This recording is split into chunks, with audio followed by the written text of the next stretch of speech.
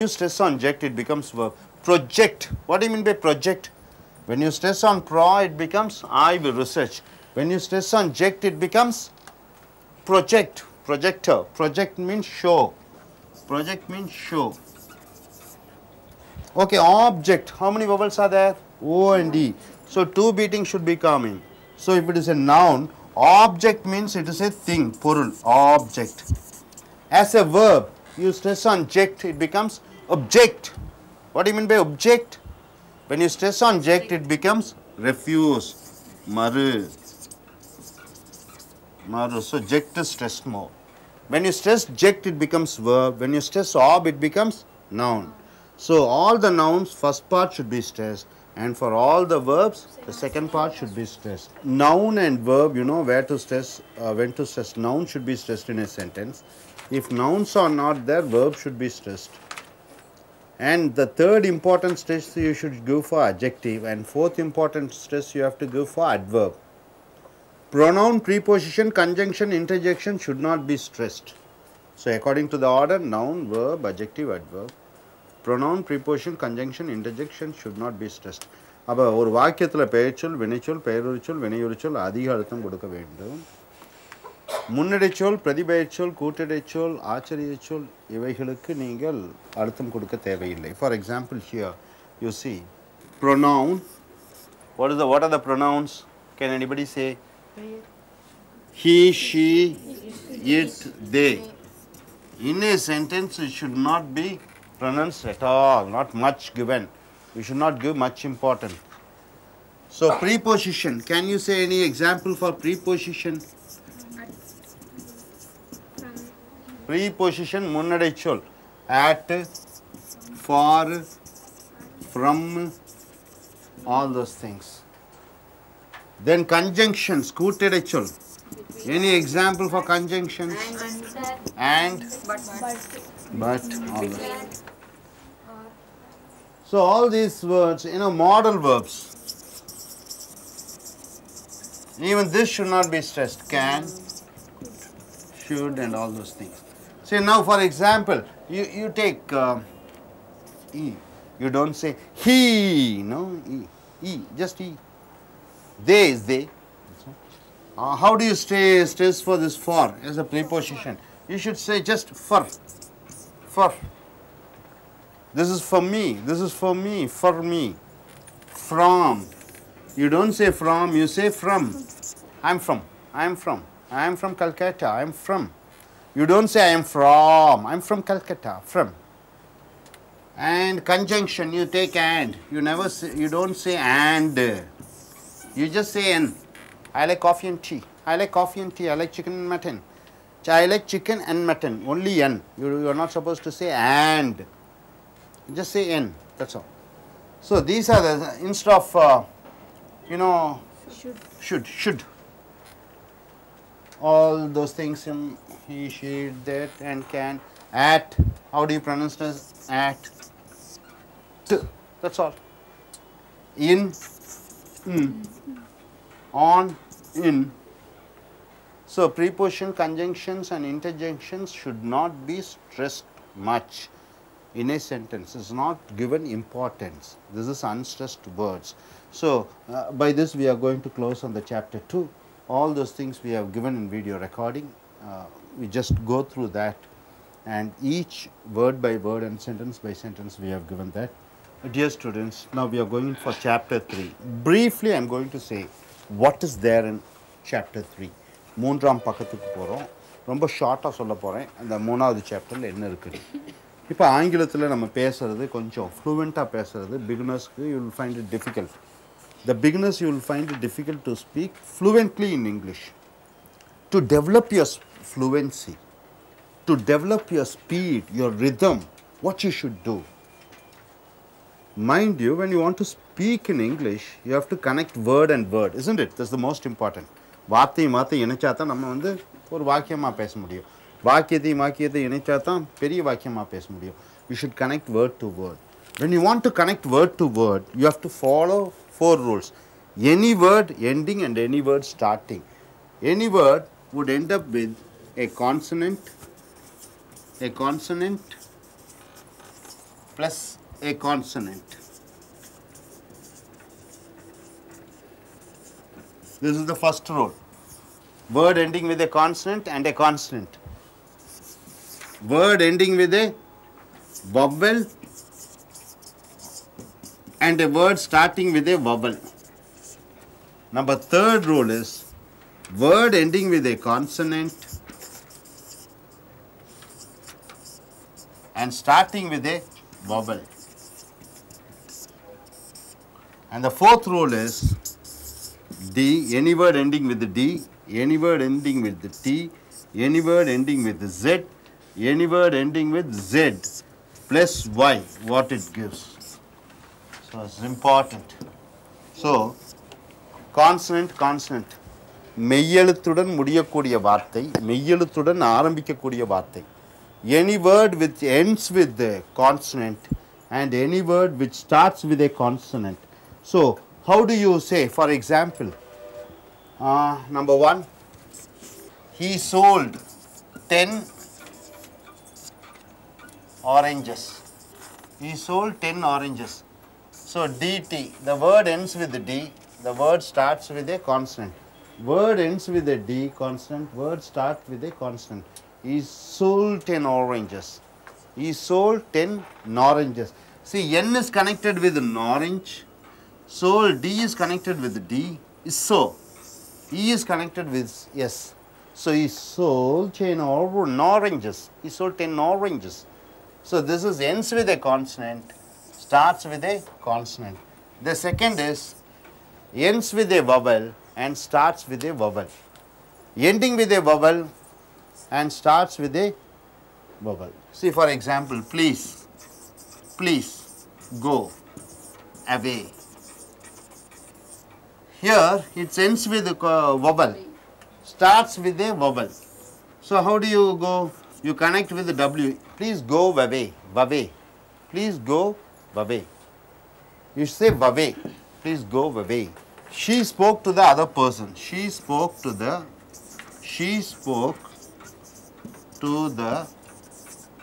other person.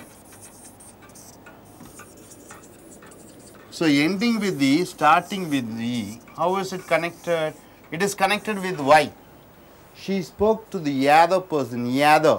It is connected with the go, O starting with A, it is connected with the W.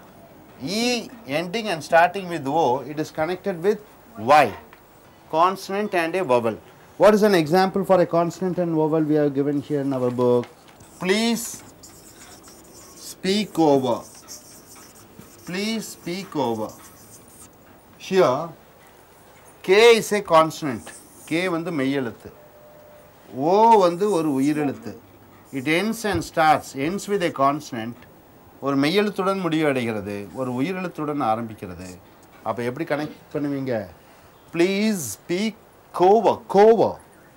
Please speak over, cover. So next you are going in for D, any word ending with D, T, S or Z plus Y. D plus Y is called J. Okay, could you come? Could you come with me? Could you come with me? So D plus Y, how do you pronounce? Could you? You say, could you come with me? Could you? Could you come with me? So D plus Y is called Jew. Okay, this is the first rule. அப்போ D உடன் முடியக்கூடிய வார்த்தை, Y உடன் ஆரம்பிக்கக்கூடிய ஒரு வார்த்தை, Dயும் Yயும் சேர்ந்தா Jew என்று சொல்ல வேண்டும். அதனால here, could you come with me? How do you pronounce? You have to pronounce could you. Could you come with me? The second one is T plus Y. T plus Y. T plus Y is called chew. Can't you speak Hindi? Can't you speak Hindi? Can't you speak Hindi? T plus Y. Chew. T plus Y. Chew. Can't you? Can't you? This is could you. This is can't you. Can't you speak in English? Can't you? T plus Y is chew. அப்போ can't you speak Hindi? T-ல முடிவடைகிறது Y-ல ஆரம்பிக்கிறது. T-ல முடிவடைகிறது Y-ல plus Y. அதை chew என்று சொல்வோம். அடுத்ததாக மூன்றாவது rule S plus Y. S plus Y is equal to what? S plus Y க்கு எப்படி சொல்லுவீங்க? Please dress yourself. Z plus Y. For example, இங்க பாருங்க. How is your business? How is your business? இப்படி சொல்லலாமா? business. How is your business? It's wrong pronunciation. நல்லா நாம வச்சுக்கோங்க. After A, E, I, O, U, S comes. S is changed to Z. How is? Z. அப்போ இந்த ISங்கிறது என்ன sound வரணும்? What sound it should come? Z. A, E, I, O, U க்கு அப்புறம் S வந்துட்டா S வந்து Z ஆக மாறி விடுகிறது. After A, E, I, O, U, S comes, S is changed into Z. So IS is converted into Z. Z plus Y. How's your business? How's your business? இங்க பாருங்க business. After U, S comes. So S is changed into Z. After E, S comes. So S is changed into Z. So என்ன சொல்லுவீங்க? Business. So this is the short of contents of the chapter 3. Now you look and listen to the CD to understand each and every word what we have given. Take your accent training book, page number 57 to 74. That's what we are going to see. Page number 57 to 74. The topic is T, the pronunciation of T word. 57 to 74, T. T functions in T is pronounced in five different ways. Suppose T at the beginning, number one, T at the beginning of the word. T as the beginning of the word. Beginning of the word. Any examples? Can you tell T at the beginning of the word? Teacher. Okay, teacher. Table. Okay, how do you pronounce this teacher and table? The T should be spit out. Teacher, table. It should be spit out. Okay, teacher, table. This is the first rule. And the second rule is T at the end of the word. At the end of the word. Anything? Goat. Okay, got. Taught. Then hit. Here this T is not spelt out, it is kept inside your mouth. Hit, caught, taught, it is not spelt out. Teacher, you are spitting it out. When T at the beginning of the word, you are spitting it out. T at the end of the word, it is stuck in your mouth. Caught, bought, taught, you are not saying it out. The third rule is T in the middle of the word,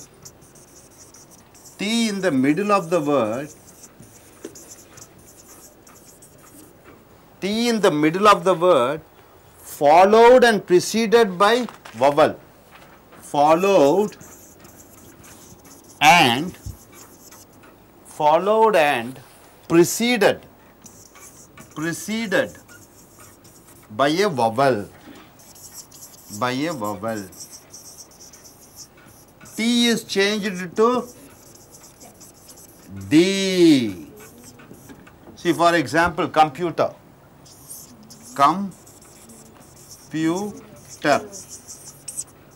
See, T is here. Before T, what is there? U is there. After T, what is there? So, T is followed and preceded by a vowel. T is converted to D, computer. You say computer.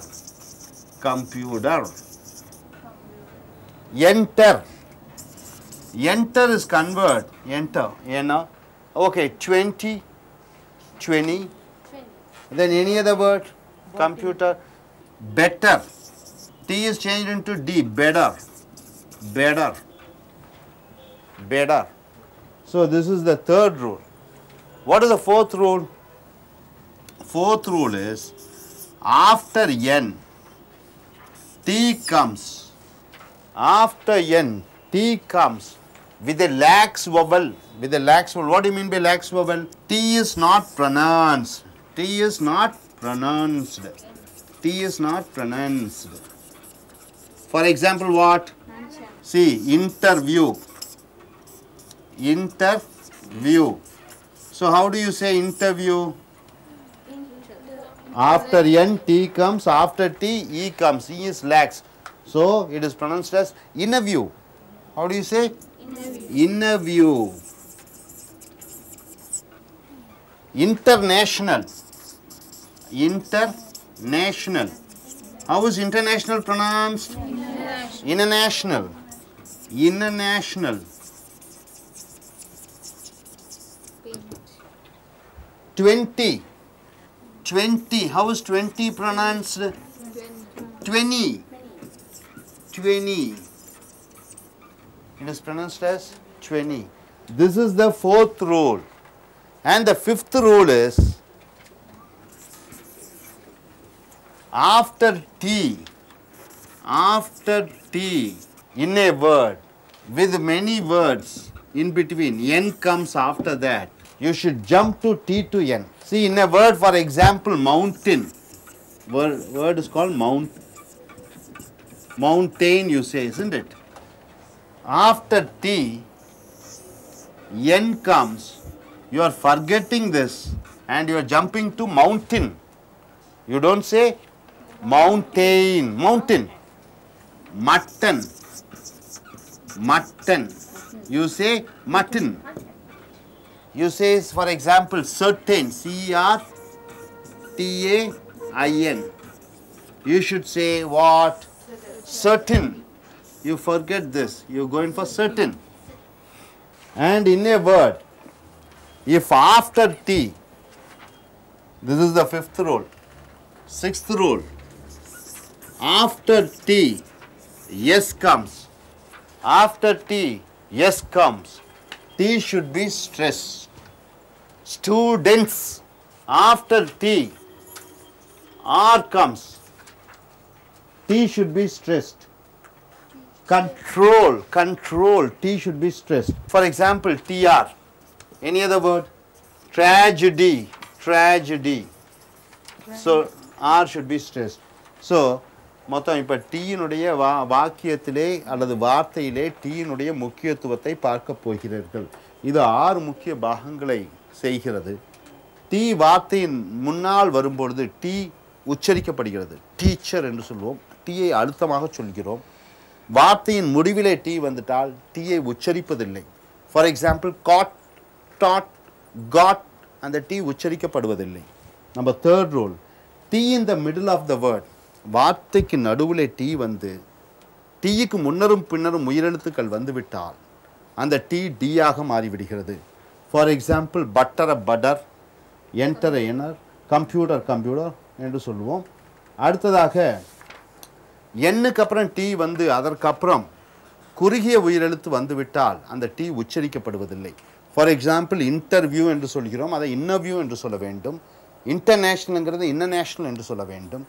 அடுத்ததாக என் டீக்கு அடுத்ததாக ஒரு வார்த்தையில் கொஞ்சம் வார்த்தைகள் இடையில வந்து அதுக்கப்புறம் எண் வந்து விட்டால் டீயிலேருந்து எண்ணுக்கு ஜம்ப் பண்ணிடுறீங்க.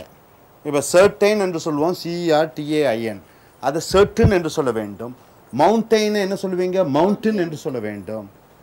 மட்டனை மட்டன் என்று சொல்ல வேண்டும். ஸோ அடுத்ததாக ஒரு வார்த்தையில் TS இருந்தால் அந்த டீக்கு அழுத்தம் கொடுக்கணும். டிஆருக்கு அழுத்தம் கொடுக்கணும்.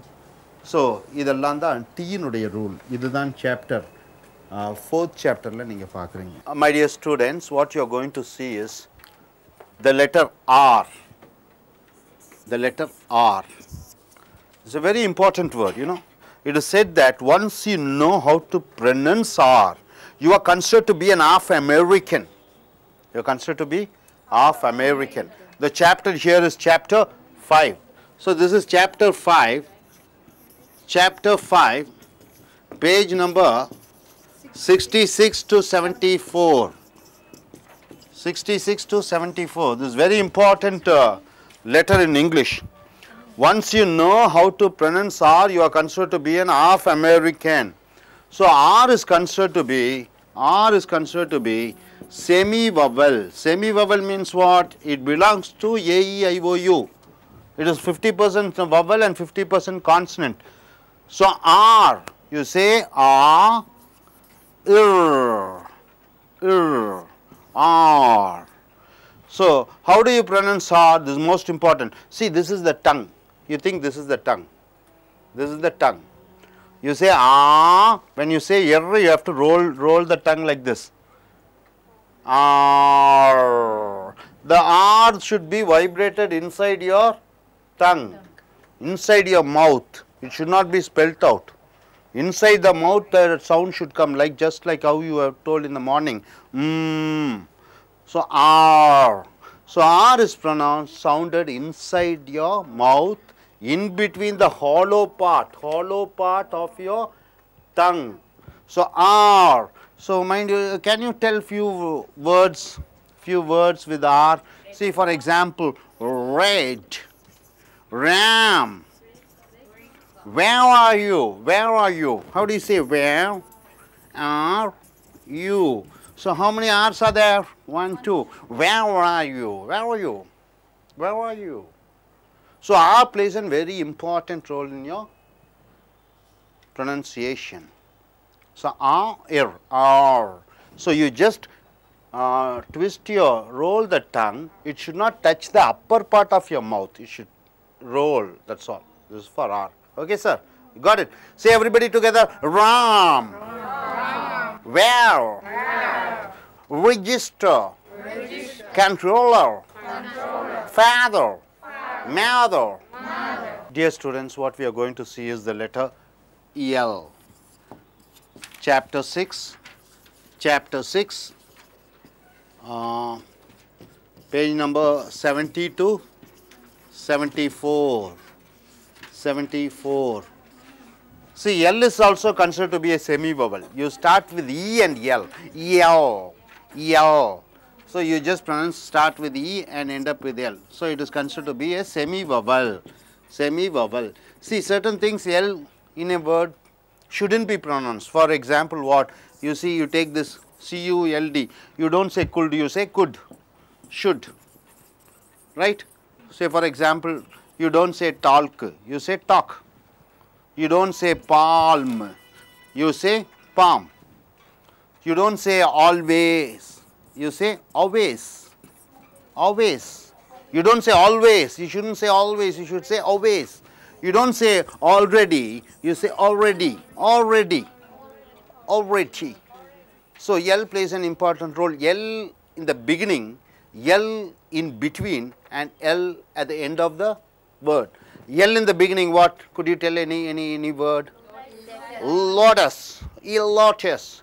L in between. Cancellation. Cancellation. L at the end. L at the end. Control. Control. So this is what's L about. So apart from this, you want to go deep inside, word by word. We are given the CD, please listen it. Dear students, now what you are going to see is S sound and Z sound. So chapter 7, chapter 7, page number 75 to 81. Page number 75 to 81. S and Z. Very important in English. You know, generally they say, dasu busunu pesran, isn't it? So, is and is plays an important role. See, you know the voice, there are certain rules where you should pronounce S and where should you pronounce Z. You know voice consonant and unvoiced consonant, which I have taught you. What are the voice consonants? Could you say me voice consonant? B. Voiced consonants are what? Voice consonant. Number 1 is B. Number 2 is? See, B plus S is equal to Z. B plus S is equal to Z. For example, cabs. You were talking about cab, isn't it? It is changed into cabs. Okay, next word. You take D. D is a voice consonant. D is a voice consonant. D plus S is equal to Z. Anything ending with D. Anything ending with D.